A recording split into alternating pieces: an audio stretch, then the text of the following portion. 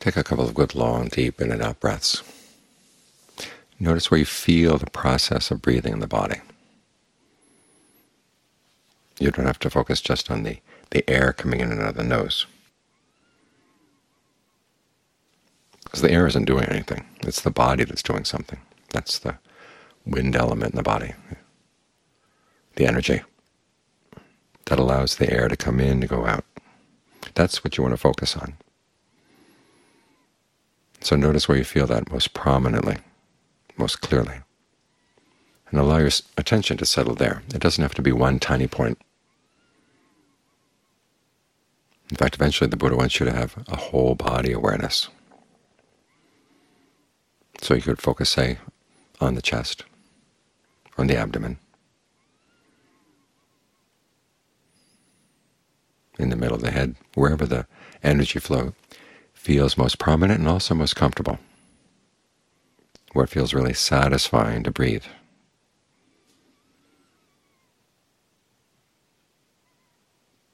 If you lose focus, come right back. If having a large area of focus is hard, well, you can go back to the one spot. But it's good in the beginning to stay away from spots up in the head, because it puts a lot of pressure on the nerves in the head. You want to be down in the body.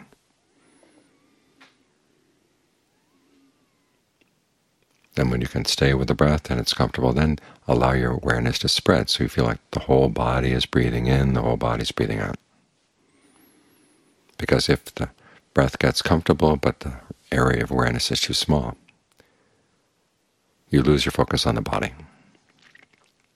You drift away. But the whole purpose of getting the mind into right concentration is to have a full body awareness, so that your awareness is stable, centered but broad. The fact that it's centered means that you're still and can watch things as they come and they go, and don't have to come and go along with them. The fact that it's broad means you can catch things from different angles, things coming in and out of the mind that you might have missed if you're focused just on the one spot. So this kind of centered but broad awareness is good for the body, it's good for the mind. Healing for the body, healing for the mind. And it allows you to see things in the mind you didn't see before. It's an act of kindness to be doing this to yourself. It's a way of showing goodwill for yourself. Goodwill is part of right resolve. It's also part of right concentration. The two go together. Right resolve is the resolve not to cause harm, not to cause affliction. And there are different ways that we cause harm. One is through sensuality, another is through ill will, and then is through the intention of harmfulness. We want to avoid those things. After all, the teachings of the Buddha are about putting an end to suffering and stress. And when you realize that suffering and stress come from your actions, then you want to resolve in a way to act that doesn't cause any suffering, doesn't cause any stress. So that's how right view and right resolve are connected. And right resolve gives focus to right view. After all, right view is focused on the problem of suffering. In fact, the Buddha was focused on that problem and not on other problems. It's a sign of his goodwill. He sees that beings are suffering. He wanted to give them a teaching that would get them past that, help them to escape from that, from the suffering that they were causing themselves. So right view, right resolve go together with right concentration in this way.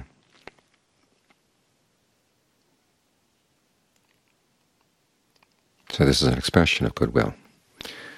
You sometimes hear the teachings that the mind naturally has goodwill, and it's just a matter of letting your feelings out in their natural way. But the Buddha never said that. He actually called goodwill a kind of restraint. In other words, you realize that there are good and bad intentions in the mind, good and bad voices in the mind. And you have to learn to tell which is which, and not follow the ones that are going to cause suffering. That means you don't just go with what you feel. You have to think about the consequences of what your actions are. In this way, goodwill goes together with another quality the Buddha called compunction, realizing that if you're not skillful in what you do, you can cause some pretty bad harm. So you have to restrain yourself. You have to think about the consequences of your actions. You have to be willing to resist the impulse to just do what you feel like doing, or some voice in the mind says do this, and you don't just run with it. You have to ask yourself, what are the consequences? Now, to keep the mind in a position where it's not looking for instant gratification all the time, that's why we have to do the right concentration, to give a sense of well-being. So we're not so hungry all the time. When the mind's hungry, it will jump at anything. It can convince itself of anything at all, that this should be done, or that should be said, or this should be thought. Because it's looking for some kind of quick way of finding happiness. Whereas the Buddha says the path requires some patience. You can't be lazy in the path, but at the same time you can't be impatient in the path. You have to take things step by step as they happen, as the mind is ready to develop. And that kind of patience requires that you have a sense of well-being that you can tap into inside. And so this is one of the uses of concentration, is to provide that foundation of well-being. So the mind isn't so quick to jump at whatever it wants to do or feels like doing. It's feeling well-nourished, feeling strong inside. And then when the idea of doing or saying or thinking something comes up, you can ask yourself, well, what would the long-term consequences be?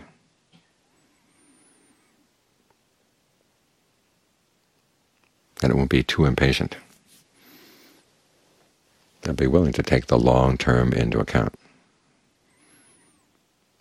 Because after all, that's what the principle of karma is all about. Actions are good or bad not because you like to do them or don't like to do them. They're skillful or unskillful because of the consequences, where they lead you. And if you have genuine goodwill for yourself and goodwill for others, you have to think about the consequences. This means that getting the mind still in a position where it's not so quick to jump after things is a gift to yourself and to other people around you. It's the kind of restraint that really does express goodwill. So allow the mind to have this sense of well-being inside. Don't be too impatient to push on to what you think may be the next step. Because whatever's going to come up, the real insights that come into the mind are going to sometimes be disappointing, in the sense you see you were stupid in ways you didn't think you were stupid. And you have to be willing to look at ways in which you've been dishonest with yourself, ways in which you've been lying to yourself, ways in which you've been careless, heedless, and not get knocked over by them. You have to have the strength inside to admit the truth of these things so you can actually deal with it. Because after all, that's what ignorance is all about. The mind lies to itself. And John Shaw once had an interesting statement. He said that watching the mind means trying to catch the mind lying to itself. It's not just a matter of watching things come and go and being okay with their coming and going. You have to be able to see, where is the mind lying? Because that's what the ignorance is. And the ability to see that, and not get knocked away by it, and not resist or deny it, requires an inner strength, an inner sense of well-being, and that's what the concentration is for.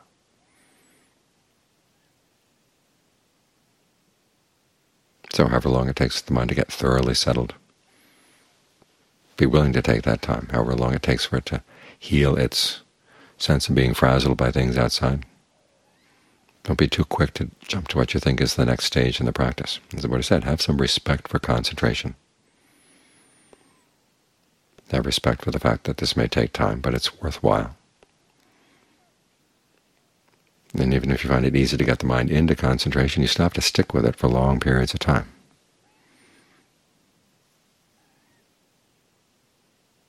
So the mind will have that sense of stability. The mind will have that sense of well-being inside, where it doesn't feel the need to jump after things.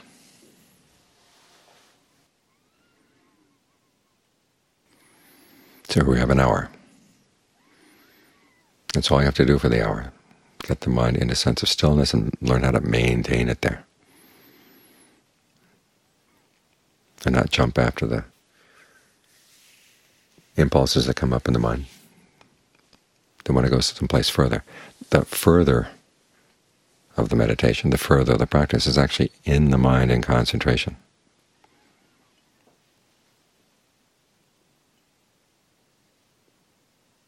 As you stick with it, it matures. It's like a fruit that you give the time to get all the sun it needs, all the water it needs.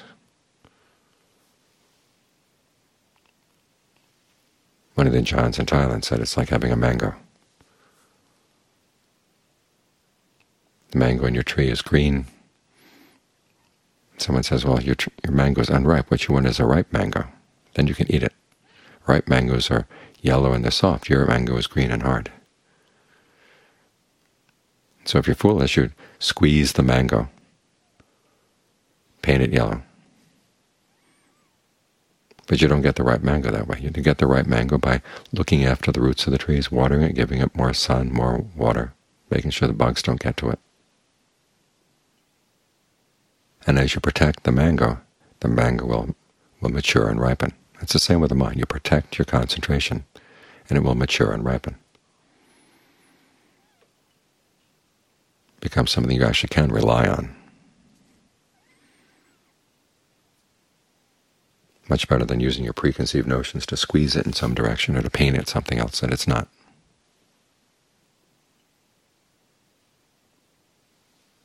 So show some respect for your concentration. That's a way of showing goodwill for yourself as well.